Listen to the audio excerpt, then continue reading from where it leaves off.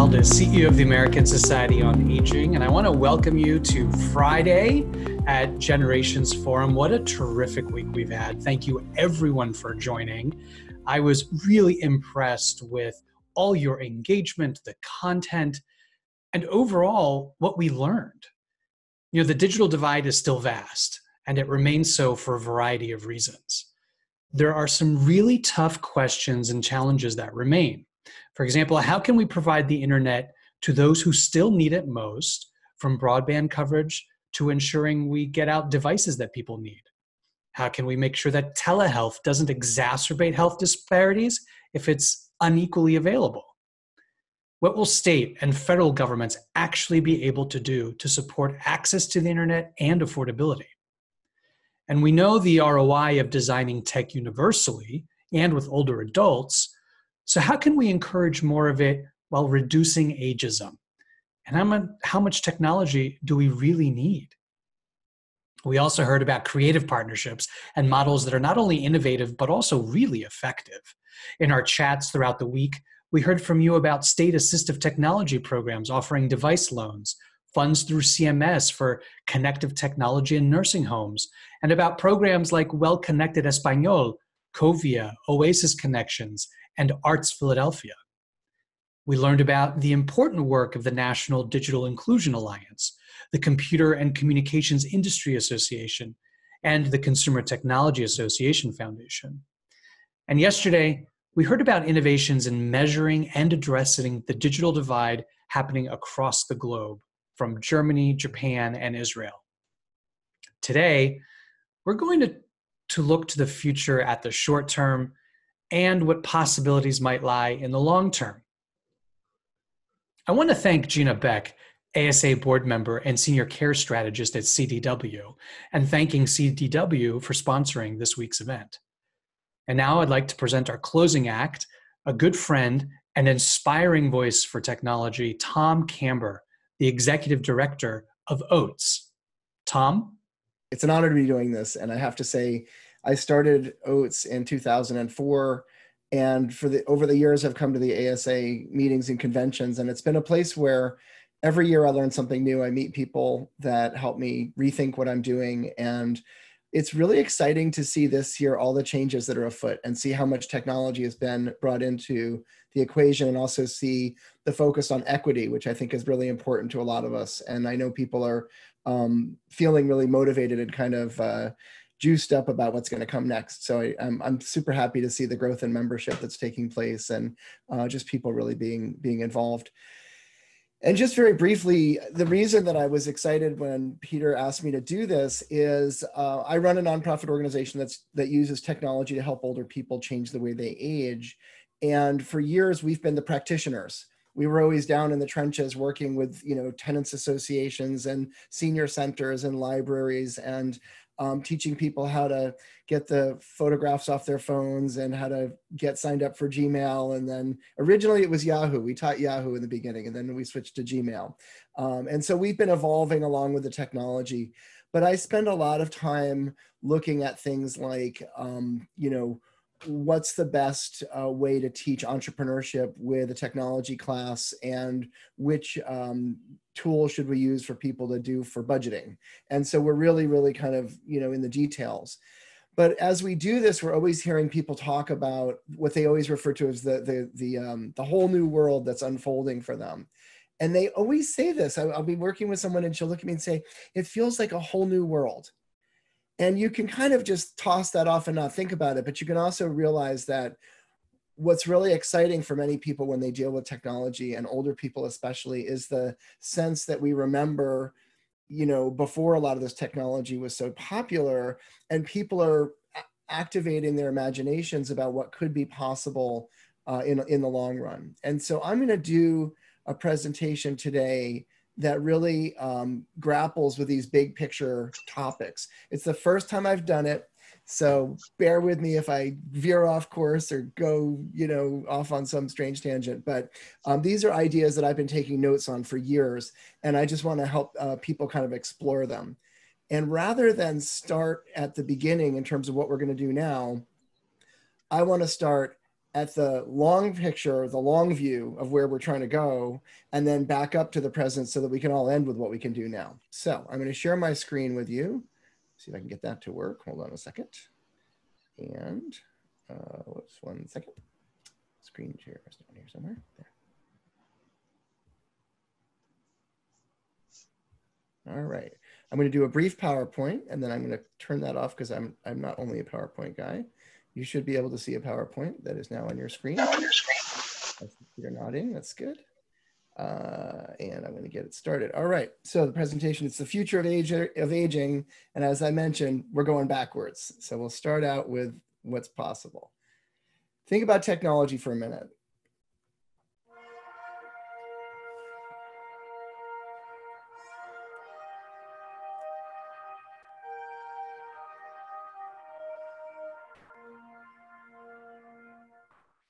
And I want to present this as an optimist's view. It turns out there are societies around the United States that I discovered recently called optimist societies. I don't know if many of you have seen them or ever heard of them, but they were founded in the early 20th century, and all across America, there's still optimist societies of people who work primarily with young people and think about optimism.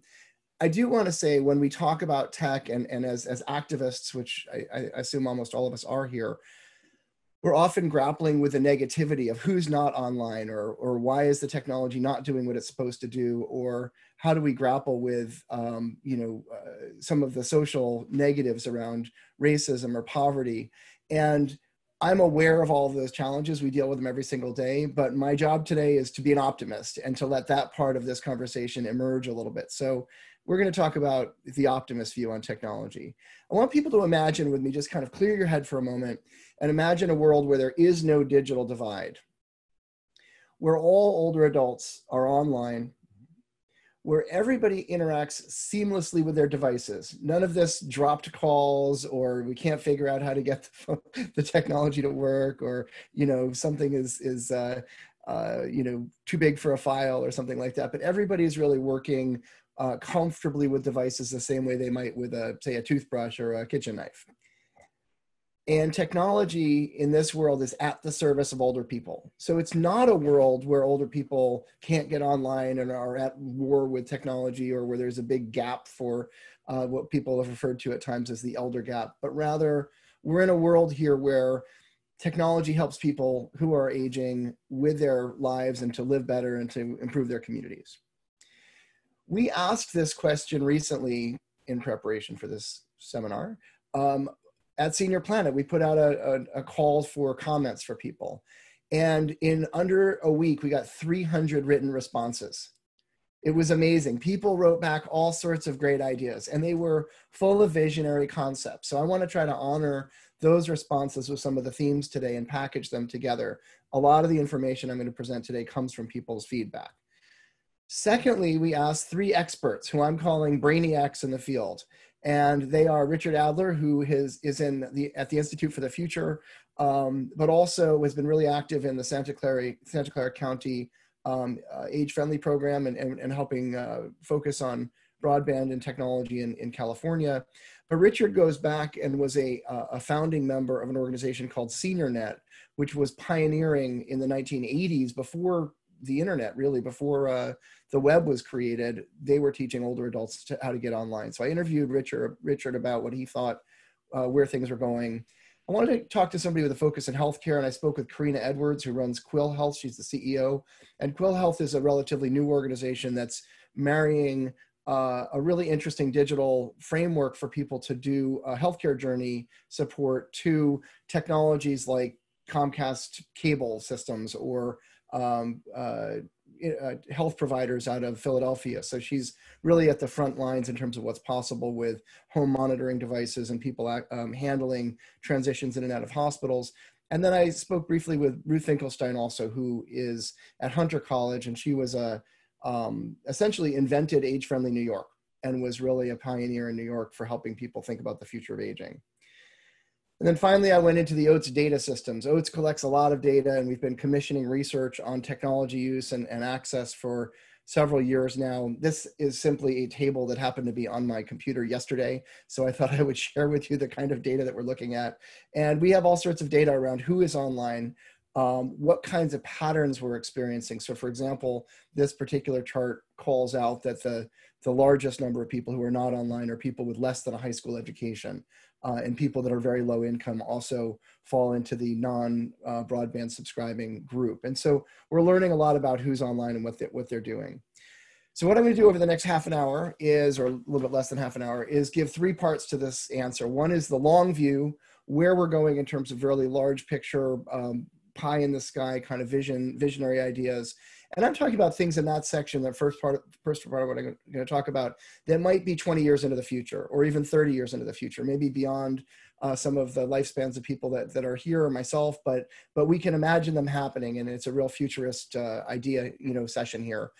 The middle part, the second section, is really what I'm calling the mid-game. These are changes that we can imagine happening within the next 10 to 20 years, that we can imagine seeing and making happen and being part of the change that achieves these changes, the advocacy. And then the third section is really, what do we do about it? Where do we get started? So that is my framework. This is not the end of the presentation. I'm going to just simply stop sharing my screen, and I'm going to get an appropriate Zoom background so that we can all have the right mood. There we go, the Jetsons. Okay. People do know the Jetsons, right? You saw the Jetsons? I'm not the only person? Okay. All right, so let's get started with the content part of this. So let's look at the really big picture items here. When I was in, I did a research trip recently, or a couple of years ago, where I traveled around the world. I got to visit 8 different countries and explore what they were doing around technology. And I spent quite a bit of time in Asia. And one of the things that really inspired me at the time was the notion that we are moving toward a world where in the long run, we may achieve a period where our social connections are truly global, where somebody who lives in San Antonio could be friends with somebody who lives in Osaka, and they share a passion for, flower arranging, and they found each other through some kind of collaborative filtering or other kind of system that allows them to connect, and that we have a technology that allows people who don't speak each other's languages to speak in real time and have it translated for the other person. That technology is almost upon us right now, the idea that we can speak across language barriers, and the idea that we can use it across geographies and make a friend and share that friendship with somebody as if they live down the street from us, opens up the possibility for overcoming the social isolation that is related to people's geography and their ability or inability to travel. I was in a session in Washington, D.C. About 7 or 8 years ago, where a woman graduated from our tablet class with her iPad, and she said, I always wanted to travel and I never had the money to do it. But she held up her iPad and she said, but I've been to Africa now. And she was really feeling that connection.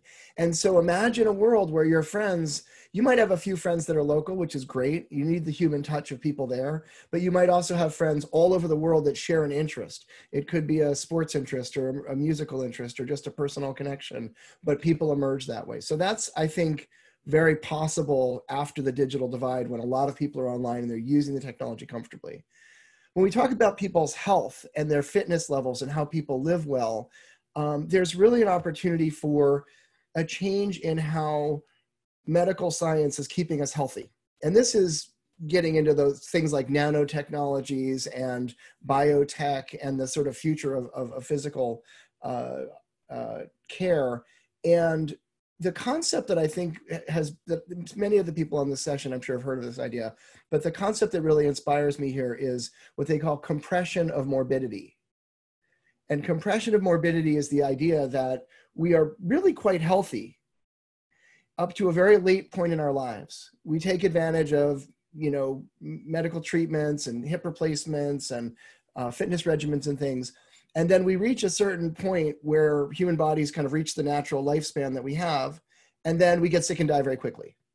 So the morbidity part of our lives is compressed into a very small portion at the very end of our lives, and we live much more healthy than prior generations. That idea is certainly possible and could even be more reachable than people may imagine in the near future, but definitely seems to be a real potential future for older adults in a post digital divide world. Third, there is an opportunity here where there may be a period of our lives in which we reach a kind of post-scarcity time, where AI and robotics and the global supply chain have managed to create enough food and enough basic goods and services for people that people live pretty well, and the working week has shrunk to 20 hours or something like that for people. There used to be a lot of writing about this notion of the end of work and the society where leisure is possible. But imagine a society like that 50 years from now, where efficiencies and economic changes have made it possible for older people not to have to worry about whether or not they can support themselves at a decent standard of living, because there's so much wealth that's been created and reinvested that we're simply living at higher rates of standards of living. There's an interesting book by a guy named Steven Pinker called The Enlightenment Now that makes this similar case around the progression of economic capacity. And while we're also caught up in the negativity of the poverty and the dislocation and the inequality that exists today, sometimes it's worth stepping back and trying to recognize that extreme poverty across the globe has plummeted in the last 40 years. And the rates of economic development have increased with productivity and things like that. So those will affect the quality of life for older people in the future.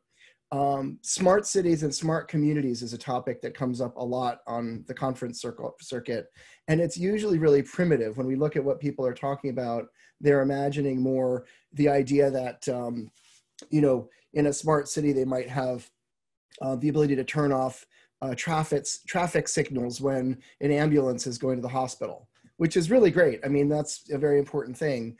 But I'm imagining something a lot more ambitious with smart cities. For example, I met a guy in Israel last year who has a service where they have an app that allows volunteers in real time, wherever they are in the city, to find an older person who might need a friendly visit or an errand run or somebody to help them out with something. And the volunteer has already been pre-screened. They're part of a corporate system that for companies that are sponsoring this. And they can simply be matched up with an older adult in real time. And that connection can take place almost instantaneously. And the person can stop off in their hour after lunch that they happen to have that day, go help the person, and be providing that kind of hands-on service that people really need. Imagine a future in which that's commonplace and in which cities employ the capacity of volunteers in a much more robust and ambitious way. We aren't anywhere near that yet, but the technology already exists to start making these things happen. Three other really important things for the future, this kind of pie in the sky future. One of them is the notion of purpose and purpose-driven lives. We have, at the moment, we're at probably a low point in the arc, hopefully a low point in the arc of trust amongst people that are engaged in civic participation, where people don't, there's a question about how to handle misinformation and fraud and election hacking. But imagine a future in which these things slowly get better. And imagine an opportunity where people start using the technology to deliver their own support. I was on the phone actually this morning with the president of the ARP Foundation, Lisa Marsh Ryerson. Do you know they have 40,000 volunteers that volunteer at ARP right now? 40,000. Nobody talks about this. Nobody's saying like this purpose that people are bringing to the table. There's so much passion amongst older people to make the world a better place. They're providing tutoring for kids. They have thousands, I think they have 3,000 older adults who are tutoring young people in reading. And yet as a society, we don't capture a lot of that energy or make it as widespread as we can, because people have sort of lost track of how to use the technology as a civic engagement tool. So a post-digital divide world is one where I think there's a real opportunity for that kind of social change. And then a really important, the last 2 points. One is there's a gigantic gender gap in aging. And I'm sure a lot of people are aware of this who work on the ground in organizations. But if you walk into a senior center, you're often going to look around and realize that most people are women that take advantage of programs and services. And I did a little research a while ago and found that there is about 2/3 of the women over the age of 65 are single and unmarried and not in a relationship in their homes. Many of them live alone. And for the male portion of that population over 65, it's the opposite. About 2/3 of them are in a committed relationship at home. And what that means is the burden of isolation and loneliness is primarily falling on women, almost twice as much as it is on men. And you can imagine a society in the future where we start to rethink some of these relationship and gender dynamics and handle them in really creative and different ways. I can't tell you what exactly that looks like, but I can say that a future in which technology is really enabling us to overcome social barriers and rethink how we do things and how we connect with each other, rethink how our bodies are evolving and our fitness levels and what beauty looks like, enable people to be anonymous in their interactions or have visual screens that allow them to look however they want to look. These kinds of things are going to open up a lot of change for people's social relationships. And one of the things I hear about a lot from the people that we work with is, what's going on with gender and partnerships and how do we handle that? And what does it look like? And the last thing I want to raise is something I was talking to Ruth Finkelstein about this, and this is something that she's really drawn to my attention. Aging as an experience is something that goes a lot better if we start handling its dynamics when we're a lot younger. And that goes primarily for things like education, inequality, physical health and healthcare, and economic security starting earlier in our lives. It's very difficult to come onto the playing field when you're 75 and try to start solving all of these problems. But when technology allows us to get at things earlier and help people become more educated, help people have better healthcare when they're younger, those characteristics in our younger years are the strongest predictors of our quality of life in our older years. So one of the dynamics I think that's really important for the future of aging is to think about how technology can allow us to link our activity when we're younger to our expectations when we're older. And as older people, help craft a world where younger people are actually preparing for their own aging when they're 20 and 30 and 40, because we all know that that's what's going to lead to a better world for all of us. All right, that's my Jetsons very long-term picture. I'm going to back up to the medium picture. Take about 5 minutes for this. Ready? Medium picture is, first of all, the nature of work is changing very dramatically, and technology is allowing people to work longer and work from home in more flexible ways. The working longer part of it is clear in the sense that a lot of older adults want to stay in the workforce longer. Their age of retirement, at least potentially voluntarily, has gone up. And if we can overcome the digital divide for people, they don't get pushed out of the workplace as quickly. So older people can earn more income, but their productivity goes back into our economic output for the country, which we need. So when America has a need for economic productivity and we're asking who's going to pay all these taxes to support the expenditures that we have and how are we building a better economy, a lot of it comes from the idea of how do we make sure that people who want to work and can work as long as they'd like to. So the future of work for people being able to use tech, learn the technology skills around the office, learn how to use tech as a strategic element for decision-making really opens up a lot of economic opportunities for people. And the twin pillar of that is entrepreneurship. And entrepreneurship is already clear that a lot of older adults are driving the entrepreneurship developments in the United States. But one of the things that's really important that I want to call to people's attention to is we really lack programs that promote entrepreneurship for older adults in lower income communities. And that's an area where we've been observing it a lot at OATS, and our data is showing the same outcomes. Seniors in minority communities and housing developments and lower income rural areas really need to be able to use entrepreneurship, one, as a way of earning money and also contributing to local economies. We don't have a lot of programs set up for senior entrepreneurs, and that's something that I think we could really see a big difference if it happened. Second big idea here is robotics. And robotics is, I think, an idea that we have oversold to some degree. We tend to think it's, going to solve all of our problems and address the problem. We just don't have enough people to take care of folks in nursing homes. That's not actually the true scope of the story here. A lot of robotics, the robotics of the future is already here to a large degree. There are exoskeleton robots that some of you may have seen that allow people to pick up heavy weights. It's basically just a little outfit that you put on that allows you to lean over and get up and do things. And that form of robotics is a way that has been used. I visited a robotics laboratory in Japan they use the exoskeleton robots for caregivers. The idea being the caregiver can pick up an older person and move them out of their bed into a chair. But I'm thinking that the robotics have a future in the older person themselves getting to wear the outfit and getting up and being able to move around and handle things for themselves that they might not be able to do without them. It's almost the extension of the notion of a prosthesis, a prosthetic arm or leg, but it's a prosthetic exoskeleton that you just put on and it gets up and you can move around the house. And that device is not too far away from being usable at this stage. In fact, they've demonstrated them at the Consumer Electronics Show, where Steve Ewell, who we were just talking about earlier, is one of the sponsors there. A second very important element in robotics is telepresence, which I don't remember hearing anybody talk about yet in the earlier sessions. Telepresence is simply the notion that you can look into a screen the way that we are, and you can project your image onto a screen somewhere else, which is partly what I'm doing here. But telepresence includes the ability to move that screen around. So it's basically, imagine a little robotic cart that you can drive around with a kind of a stick on it. And at the top of the stick, there's an iPad. That's telepresence. And telepresence robots exist already. We have several of them at our center in Manhattan at the Senior Planet Center. And I was talking to a woman who was in a hospice bed about 5 years ago in Connecticut. And I asked her what she wanted, what was going on in her life. And she said, I'm really bent out of shape because I wanted to go see the Whitney Museum exhibit of portraits, because she knew some of the painters. She was herself a painter, but she couldn't get there.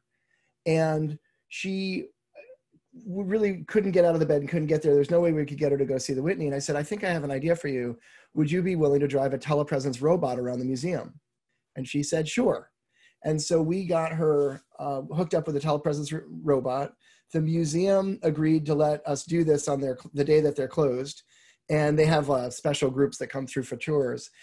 And I was there. She drove that robot around with a docent for 2 hours. And she saw every picture, because you can drive the robot up to the picture and look at the painting, and then you can turn and speak to people on the screen and they can interact with you. So it's kind of like being in the space. And at the end of the day, she drove the robot to the window of the museum, which looks out over the Hudson River. It's about 5 o'clock. And she watched the sun go down with the robot. And I remember standing there watching that thinking, there's a future here for aging where people can be somewhere using a robot and controlling what the robot does and sees. And there were youth groups in the museum, and she drove the robot up to the youth and they talked to her through the screen. And she told them that she knew who Jean-Michel Basquiat was. And it was kind of amazing. And I have this sense in my brain of a future of robotic telepresence, where you could have a telepresence, a bank of them that would be at a sports stadium, and seniors could just, or people with disabilities could check one out and drive it around during the game and watch and cheer and talk to people. And there's a real future for robotics in that sense, where it allows older people to be places that they can't physically be right now, or to do things that they wouldn't typically be able to do in the present. But there's, the technology is certainly achievable for this. Another couple of quick areas that I think I want to call to attention. One is this notion of patient-activated health. There's a long history of trying to move toward patient-centered health at homes. I remember there was a guy from Intel named Eric Dishman that I'm sure some of the people on this call have seen. And Eric Dishman had this idea that healthcare used to be kind of like a mainframe computer. It was like one big blocky thing, and you had to go there to use it, and it was difficult to use, and everybody else, it was never under your control. And that as we started to go toward the kind of PC or the home, the wearables and these mobile devices, healthcare was starting to look more and more like that, where we could take it home and use it at home. And in fact, with telehealth, because of COVID, it's now becoming widespread, and reimbursements are happening. And so this sort of patient-controlled healthcare environment, which is your home, with devices that allow people to do biometric inputs, is starting to really emerge as commonplace. I would encourage people to look at, if you haven't seen it, there's a wonderful tool called the Patient Activation Measure, which is a survey that people do of patients in the healthcare system to ask things like, do you know what each of your medications does? And would you be willing to ask your doctor, do you feel comfortable asking a question of your doctor when your doctor, that might challenge something that he's saying? And it's really a way of getting people to think about becoming more active users of healthcare. And there's really strong evidence that activated patients are more healthy. And the technology allows us to increase patient literacy and increase the patient's access to data and to their own data. And so a future in which we're using more telehealth at home and some of these healthcare devices is a future in which patient activation might really, that's something we could imagine happening in the next 10 or 15 years, and is a trend that's happening that we're part of today. So I think that's a key area in the growth of technology. A couple other areas. The smart home is a very important element that we are rapidly approaching. And I spoke to Karina about this at Quill. We're in a moment now where everybody's starting to see the smart home happening, right? We've got the smart doorbells and people are using Alexa and we're starting to get somewhere with these devices becoming mainstream. Imagine, however, we have to overcome a few things. We have to make sure that these are trusted devices. We have to make sure they work well, that they're affordable.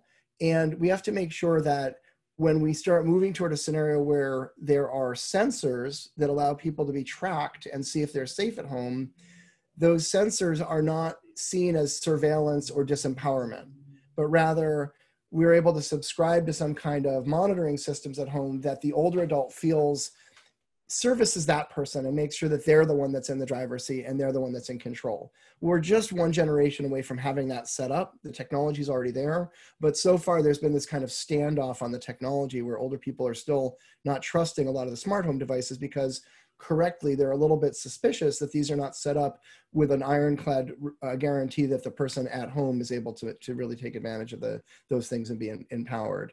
I think the last point I would make on this is just simply that we've got an opportunity here for global travel that we have not necessarily dipped into entirely once the pandemic is over and things start to settle down. There are incredible opportunities for people to learn and control their travel experiences as they go around the world and learn about different places and get sort of concierge level travel support. That's something I see popping up a lot in the different technology conversations we're having about the future. I'm going to fast forward briefly here to talk about how to get there. This is the third section of my talk, and I'm going to take off my Jetson video because this is the part where we talk about just being in reality here. So back to my office.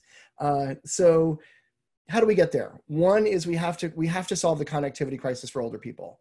There are our data, which we're about to release as a report that's coming out in January. We just did a very comprehensive survey. It's about 21.8 million older adults that do not have wireline internet at home right now, which is close to half of the older adults in America. And so when we're over 45% of the people who can't use broadband at home and don't have reliable connections, we have a connectivity crisis. So there's an advocacy need. There are two parts to the puzzle here. One is there's an advocacy need to get out there and push for local, state, and federal entities to treat the older adult technology gap as sort of a civic emergency and ask ourselves, what do we need to do in order to close the technology gap so that senior citizens across America are all online the way that we would be very concerned if people couldn't get access to hot water or electricity. Broadband for people is starting to look like that. It doesn't have to be gigabit for everybody. There are opportunities to do it at somewhat lower speeds, especially in rural areas and with 5G rolling out. There's a lot to talk about on this. I'm sure we've already talked about it some this week. But there's an opportunity for advocacy to say, how do we make sure that, there's a couple of obvious solutions. One is the federal government can start subsidizing internet access for low-income people. There's a program called Lifeline that has been available for telephone service that could be widely expanded for low-income people to be able to get online, but it's not set up that way because of the regulatory structure. There's no obvious reason why that can't be fixed, and a lot of the advocates at NDIA and other places have been talking about it. There's an opportunity you could imagine for short-term subsidies, the way they do in South Korea, where they actually write a check to telecoms companies that serve low-income people and give them a chance to get online.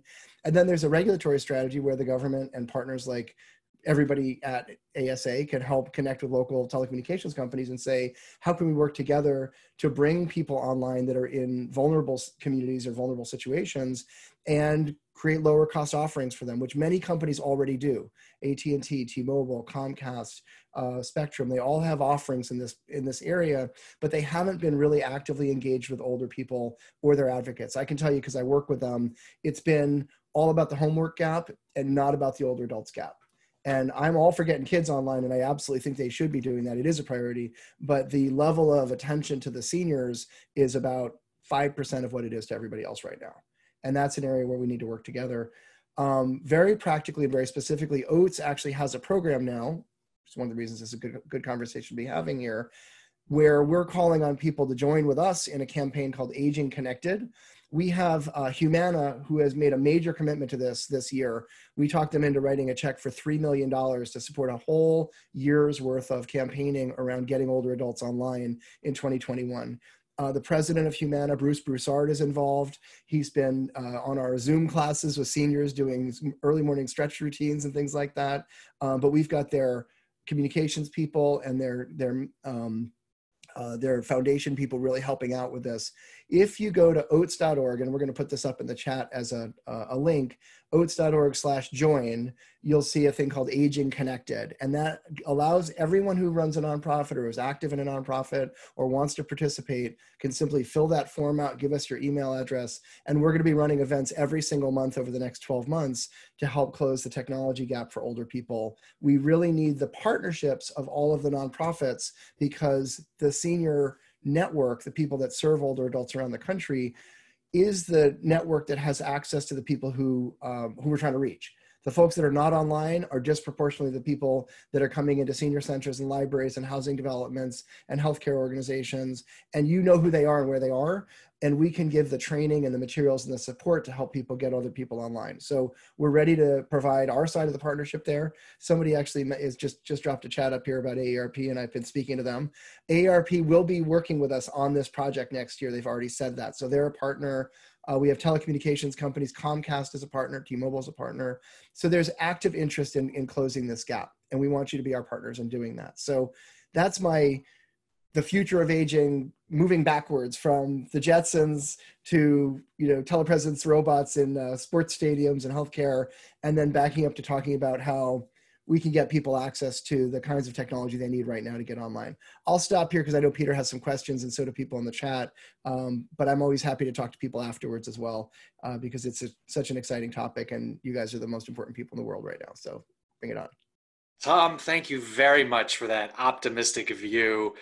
You're absolutely right. The chat has been flooded with questions. I've been collecting them, and I'm going to try and interject them into our last 15 minutes that we have with you.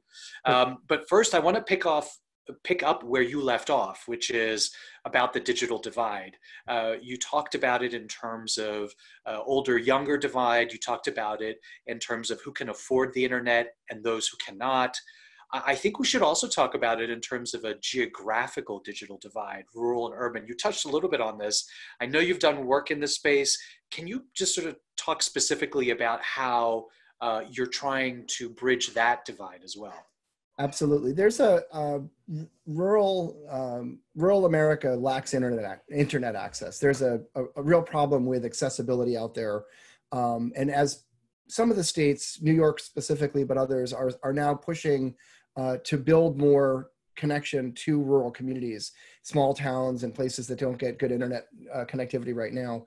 I will say they just passed legislation at the federal level to promote more broadband infrastructure. I think it's called, I'm going to blank on the name of it, so I won't even try it, but it's out there. And that was recently passed. So there will be more build outs, but at the same time, we need to connect older adults to those networks. So OATS has been working in upstate New York and in Colorado, particularly on work with rural communities to help provide rural training. We're actually piloting right now an initiative where we're going to train only rural organizations to represent their counties in the Senior Planet universe. And once somebody gets trained up to deliver the trainings, we're going to license all of our rural curriculum and tech curriculum to that county for a full year. And we're coming up with some price points. It's not free, but we're going to make it affordable enough. We want to reach all 1,889 rural counties in America and make sure that everybody out there has access to quality training and quality support when they can get online. And there's, 5G is going to help to some degree. The satellite systems are improving. But what's really exciting about this thing on the rural side, Peter, is that America, the divide in America on the civic side, where people are just having a breakdown in trust and a sense that of disconnect between the urban and rural environments. In America right now, that divide is partly pivoting on a technology access question. And so we believe that older adults and working to connect older people across the urban-rural gap there is an opportunity to bring people together in a really profound way. And we had an event not too long ago where we were doing an advocacy event in Albany in New York State to push for rural investment in upstate New York for these very low density communities, mostly agricultural areas. And we put out a call, and people all over New York City called up and said that they wanted to go to the rural advocacy event. And I said, but you live in Queens, you live in a housing, building with, 600 people. And a woman actually grabbed me at one of the events and said, it's about time that people from New York City went upstate and advocated for people in rural communities. And I was just bowled over by that. I thought, what a great opportunity to bring together people who normally wouldn't see each other. And they spent the whole day up there doing the meetings with the state assembly people and the lunch and the teach-in. And it was really powerful. And I think there's a real opportunity here. Speaking of opportunity, just a really quick question with respect to your initiative. Can local government entities get involved? Absolutely. Local government entities play a major role in coordinating the delivery of telecommunications services. So the easiest way to find out kind of what's possible out there is to connect with a group called NATOA, N-A-T-O-A, which stands for the National Association of Telecommunications Officers and Advisors. And NATOA is the kind of professional association that helps local governments do technology planning and policy and advocacy. I've been to their conferences a few times. Their president is a guy that works in the San Francisco government and is really active on technology opportunities for local communities, and is really interested in working with older adults and the organizations that represent them. So finding ways to create, a lot of it is funding for programming. It's technology access for anchor institutions like senior centers or libraries. And it can also be dialoguing about things like rights of way or pole access as they build out the internet connectivity for different communities. The local governments shape who gets those opportunities and how they roll out. It can get super wonky, but it's actually really interesting. It's the meat and potatoes of policy. So there's really an opportunity there. NATOA's got great resources for people to look for and to connect to, and you can really become activated. And I'm at all the conferences. You can come talk to me anyways. Tom, you talk about advocacy. ASA earlier this week at this forum talked about the need for a variety of pieces of legislation that would bridge the digital divide, provide greater access, greater affordability. Know that ASA is going to be a partner of yours as we advocate for more policies, both at the federal, state, and local level. So we're excited to be part of this conversation and to also drive change. I want to talk a little bit about another topic that came up during the chats, and that is this notion, you mentioned it in terms of opportunity and purpose. You talked a lot about entrepreneurship and how you offer some training. Could you give us some more examples? How is it funded? Could it be funded through things like micro-lending programs that happen in the global development context, particularly for low-income older adults? What are some resources? Sure. I think that entrepreneurship is an area that's just sort of ripe for activism. I learned a lot about it from connecting with Aging 2.0, which is a network out there that does a lot of focus on innovation in aging. And I discovered that a lot of the people that are innovating and being entrepreneurs in the field are themselves older people. And we had a kind of a mismatch at OATS for years where we were delivering workforce training for people, but they were starting businesses. And we recognized that we needed to retool it. So we went to a local bank. This is an interesting option for funding, by the way. We went to Citigroup, and they have a headquarters in Queens rather. And we interviewed seniors in their community and said, what do people want? And about 20 to 25% of the people we talked to were interested in economic development, entrepreneurship opportunities. And we got them to commit $250,000 to support a financial security initiative for older people in their community. And this is where it got interesting on the funding side. They used a program that is designed for overcoming redlining, which was they call them CRA credits, Community Reinvestment Act. And it was very unusual for people to ask for Community Reinvestment Act credits for seniors, because it was always used for things like housing or economic development programs. But there's no reason that programs that support older adults doing technology training can't access CRA money. And they applied for the credits, they got their credits, they used them to support our program.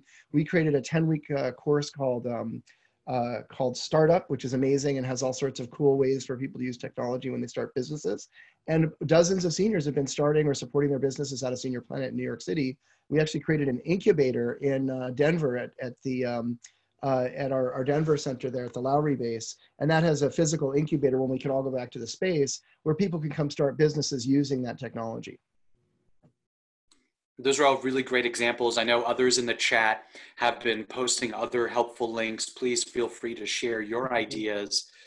Yeah, absolutely. Tom, I'm going to end our chat with you on one, I think, really important question. You referenced it a few times, and that's trust.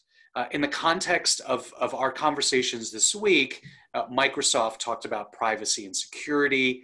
You talked about trust in the context of a smart home. I know that trust needs to be built fundamentally for older adults to sort of adopt technology and to take advantage of all its opportunities. You know, without going into trust in the civic sense, how can we do a better job, whether it's companies, nonprofits, or governments, to really build that sense of trust in an optimistic technological future? I think it comes from a few places. First of all, I think that nonprofits are the first line of defense or attack, depending on which side you look at it from, around addressing the needs that older people have in communities. And if we have a commitment to excellence and a commitment to serving people, and we use things like design thinking as the models for developing programs, which involve working closely with people as we make programs, and then also asking questions about people's feedback, so they get built back into our own program delivery and make sure that we're able to deliver really effective initiatives. I think our trust is improved with our customers when we treat them like the most important people in the world. And I know that people really do it, but to codify it, to measure it, we actually use a tool called the Net Promoter Score for all of our programs. And we ask people if they would recommend the initiative to someone else. Net Promoter Score is helpful because corporate America always uses it as a measure of whether or not their customers are satisfied with the car or the movie theater or whatever they're using. And when we use it in social service environments or in advocacy environments, we're holding ourselves to a standard of building trust and building a positive relationship with our customers, the people that we work with. And then the other side of the equation is communications. Once we've got that trust, and once we know that we're making a difference and that we have a high score and that we've learned a lot about what people want in that very direct and very immediate way, we can then leverage that trust in our relationships with government entities, with corporate supporters, and say, listen, you might be a company that has a Net Promoter Score of 40, but we have a Net Promoter Score of 90. So why don't you work with us? We can help people try certain things that are likely to make it more trustworthy for you. So a very simple example, Wired magazine is obviously major outlet for media. And they called me a bunch of years ago and they said, we're doing this article about Comcast with their Internet Essentials program. And we don't really trust Comcast very much to be doing the right thing. And we wanted to get a snarky comment from you about, how they're kind of, just doing window dressing here. And I was working with that program at the time. And I know that Comcast has issues with customers in a lot of environments, and they're not the most beloved company, as many cable companies have this problem. But that program mattered. It really mattered.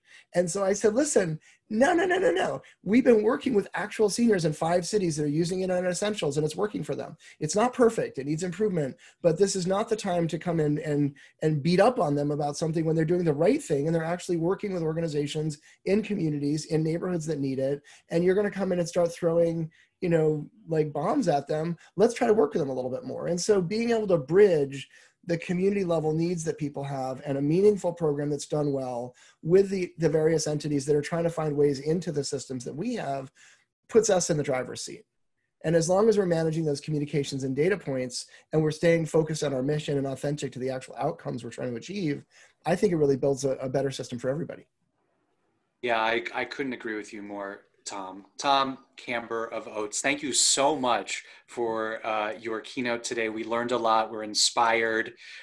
Gina Beck, thank you so much for participating today. Before we go, I want to introduce one of my colleagues, Jen Rivera, who is ASA's Membership Engagement Manager.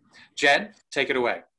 Yes, it has been so much fun hearing how everyone is working to tackle the digital divide. I've learned so much, and I hope you have as well.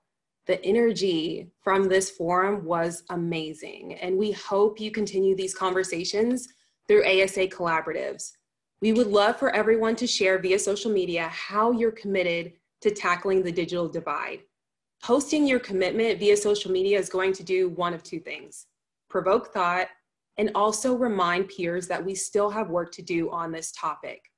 We've created a printable document and social media graphic you can use to accomplish this ask. It's not enough to attend this forum and go back to our usual routines. We have to continue working together. Delilah Wilson-Scott with Comcast said something that really stuck with me. She said, "We learn better together." Please do not forget that as we continue to tackle the digital divide. Thank you, Jen, and thank you everyone for joining us today. I invite all of you to become ASA members, and pay attention to your email that you received this morning, because there's a special discount offer for becoming a member if you're not already, but also even more importantly, join us at On Aging 2021, which will happen in April. It'll be a virtual experience. We hope you participate. If you like this sort of content, imagine this on steroids. It's going to be a fantastic session of a series of sessions. We're also going to continue our Generations Forum model in July, and then another one in September of 2021. There's additional information on our website right now. I would encourage you to sign up if you haven't already. And finally, I just want to thank the entire ASA staff for putting on a fantastic Generations Forum. It's the first one we've ever done, and I hope you agree it was a wonderful, wonderful forum. Thank you to all ASA staff. I also want to thank the Program Advisory Committee, Gina Beck, Tom Kamber, David Lindeman, Phil Stafford, Mark Alessi, Lois Drapin, Sumit Nagpal, Steve Ewell, Scott Pfeiffer, and Sherry Rose. Thank you, all of you, for joining us, and stay tuned for some more ASA programming and work in the future. Happy holidays, everyone.